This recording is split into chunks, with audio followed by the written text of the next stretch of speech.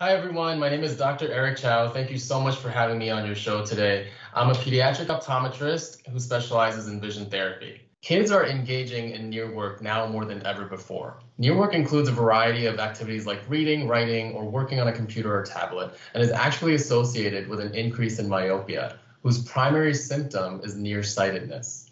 This is concerning because kids are diagnosed with myopia as early as 5 to 10 years of age. So it's really important to get your child to a pediatric optometrist for their comprehensive eye exam early. One of the biggest contributing factors for myopia is family history. If you have one parent with myopia, you have a 1 in 3 chance that your child will become myopic.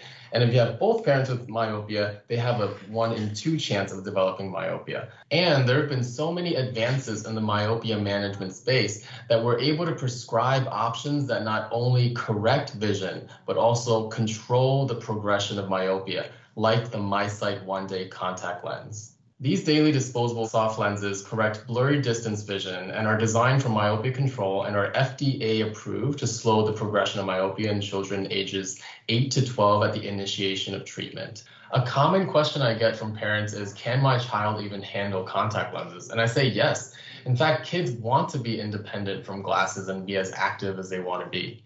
The MiSight one-day contact lens really allows the kid to gain confidence because they're taking control of the trajectory of their prescription, and that's a wonderful thing.